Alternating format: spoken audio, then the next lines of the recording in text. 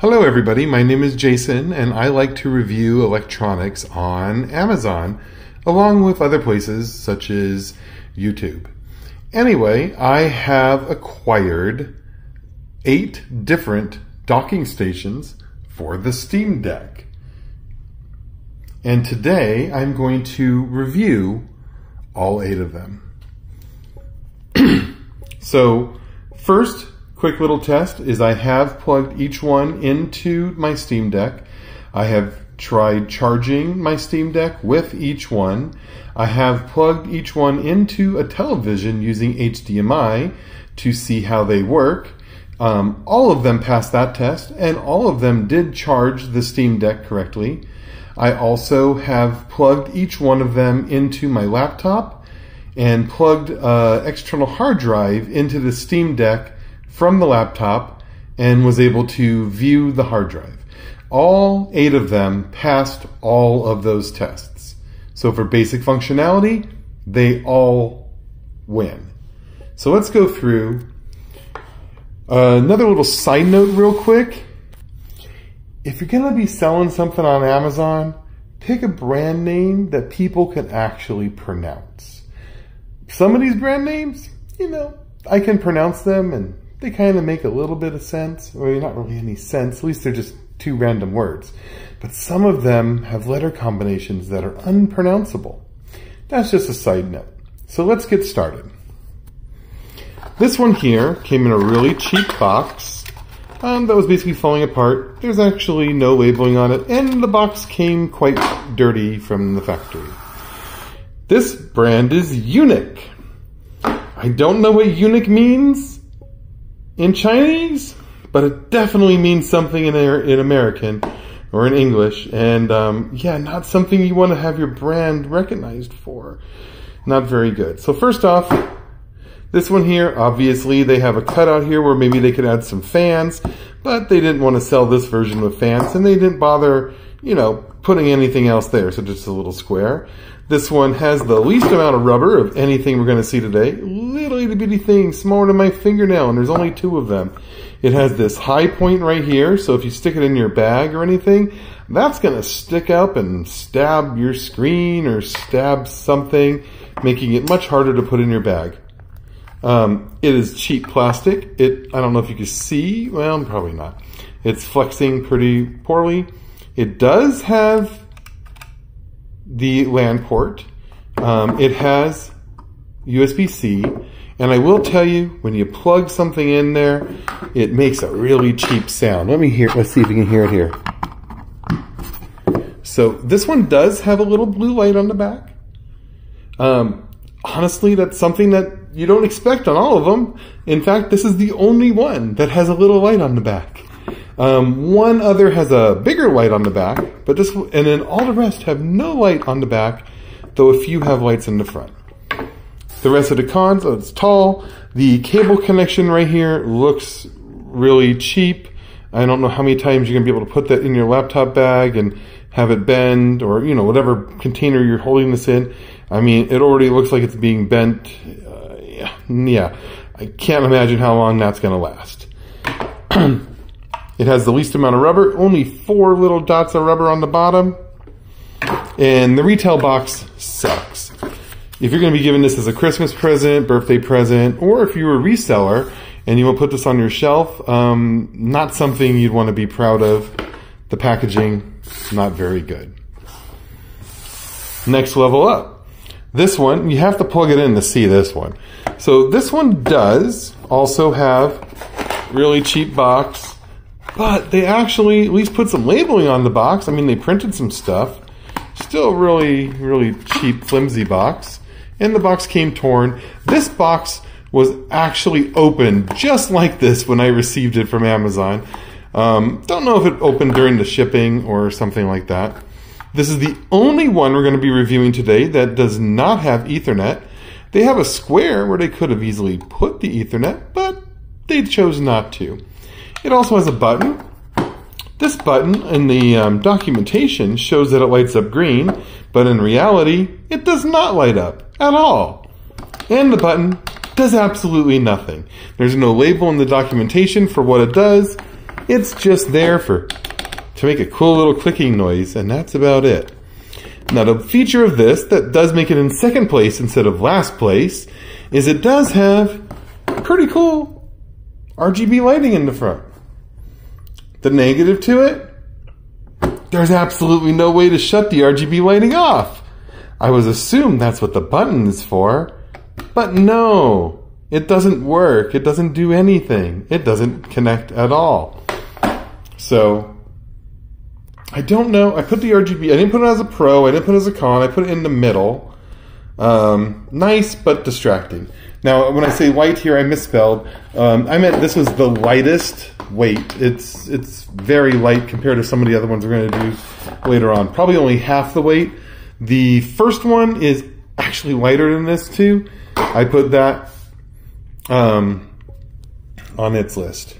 So definitely a very cheap plastic feel. Not as cheap as the first one. Poor packaging again. No LAN. And for it, even though it has USB 3.0, I did test it. They forgot to use the blue plastic, which is kind of a pet peeve of mine. If it's going to be USB 3.0, you should really use the blue plastic. So next, oh, and this is made by a company called Star Grabber. Hey, I can pronounce the name of their company. That's definitely a plus. It doesn't mean much. This one I can pronounce too. Hop Day. Another nonsensical word. First one with an actual decent box. This box is one of those ones that you slide open. And the inside is pretty nice. Has a nice little sleeve. I mean, they definitely spent probably a good 30 cents on this box. It has a little bit more writing. It's actually, in English. This is the first one we're going to review today. It's made out of metal. Definitely not that cheap plasticky feel. The rubber area, there's 3 of them. 1, 2, and 3. If you put the Steam Deck, the plug over here is this big, bulky, kind of ugly thing. It does have a braided cable. First one today with a braided cable. And it has a little bit better wired connection. It does stick out the side, so you have to be careful of that when you're, sticking it on something on the side. I think for me, honestly, coming out the side is probably better than coming out the back. Let's put the Steam Deck on there really quick. And you can see that it does fit pretty snugly. It does its job. I have, they all charge, as I said before. I'm not a big fan of this little gap right here. I don't really know why they did that. And that's its side profile. The LAN port is on the side. So the wire's on the side, the LAN's on the side, not much rubber. On the bottom, there are 2 little strips of rubber. The next one. Okay, how do we say it? Haonyolin? No, there's no E at the end. Halon. Okay. Yeah, no. Let's not even worry about that. So this one is made out of metal. It's a little bit lighter colored metal than the last one. Anodized a little bit lighter. It's very similar to the other one. Let me unplug the USB-C. So the rubber in the back is significantly larger. The rubbers on these two are about the same size, and they do actually go up to the top right here. This one, they basically went backwards from the last one. They put the USB-C input here, and they put their permanent wire on the back, and then they put their Ethernet on the other side. So, interesting. This one does have another really horrible box. I mean, literally, this is one of those 5-cent boxes you can buy in bulk, and all they did is stick a sticker on it. This box is absolutely nothing with their brand name on it. Very, very cheap. This box was not taped up or sealed in any manner. It was also halfway open when I received it. A little dent on it there. Yeah, not too thrilled with this packaging. And, I'm surprised if it opens up inside the Amazon warehouse, then, where are they going to know where this came, what this even goes to? It behooves of them to at least tape it or shut or something. Let's go through. Cable connection. There are absolutely no lights that light up on this at all. I mean, there's a little lightning thing there, but it doesn't light up. No lights at all. You have no idea if it's on or off. I did also find that this was a little bit too wide for the Steam Deck. It looks like, I mean, and I will be honest with you, a lot of these have the exact same product for the Nintendo Switch, and a lot of these have just been adapted from a very, very similar Switch design. The Nintendo Switch is a tad bit thicker, I believe. Anyway, whatever. These do not fit exactly like they should. The RGB one fit pretty well, but none of the other ones so far have fit pretty well. On the bottom, just a little bit of rubber. It is enough to give you a pretty good amount of friction, so I mean, I'm pushing pretty hard here, and it's hard to be moving. So it sticks to the table at least. Non-retail box. I wouldn't want to give that as a present or anybody to anything like that. This one, so the last two plus this one almost look exactly the same. This one here, they decided to put both the output and the USB-C on the back. They still stuck the Ethernet on the side, you know, versus the last one that we just looked at. You know, you can see where the USB-C is on the side instead. They basically put the rubber in the exact same way. It's almost the exact same product when you put it right on top of each other. Same shape, same size. This one here does have a little bit more of a curve in, and there's like an itty bitty little lip here, which I kind of felt like this metal was touching my screen. Did not like that. It still has the same loose feel as the other one. And it also has absolutely no lights whatsoever to let you know that anything is plugged in. So that's that one there. Oh, the brand name of this one was Joy Jam, just in case you needed to know that. The next one is Nivoli. Okay, you don't need to put an E there or an O. Oh, jeez. I wish they could, you know, they need to read these out loud 20 or 30 times. So this one, guess what? It's exactly the same as the other RGB one. But why do I have it ranked up a little bit higher? Well, two main things. The box, they used an actual decently thick cardboard. It's the exact same printing that's on the other one. The only difference, I mean, look at them. The only difference is this one says ST661 and this one says ST660. But the documentation on the inside, this one actually says ST662 on the documentation. Both the documentations are, you know, pretty much very basic. They do show that green light turned on, and neither of them have the green light. This has the exact same RGB as the other one. The only other reason I also made this one a little bit higher is this one actually has the Ethernet port. And so if you're looking for a nice, you know, lightweight one and you like the RGB and you want to be a gamer type, this one's way better than the other one. You got the Ethernet port, which is a little bit better, and the packaging was definitely better, so it came a lot nicer. So, let's see. Oh, that's the labeling for that one. So this one does have more of a Chinese labeling. The other one just said, you know, the other one comparatively says Steam TV pedestal. Well, this one says Steam blah. But looking up, I did look that up, what that looks like in the translator, and that also comes up as TV dock. I don't know how good that Chinese is. So let's go over here. The next one is the least and most difficult pronounceable name. Siwiq.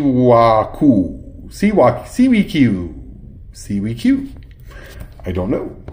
So this one, we're getting to the better ones. These are the last two are by far the best two. And if I didn't need RGB, which I don't get to hear about RGB much at all, these, I would only be considering these last two. And there's a little bit of benefits to the Siwiq, whatever, and there's a couple benefits to the last one, which I'll show you here in a second. So by far, this one had the best box.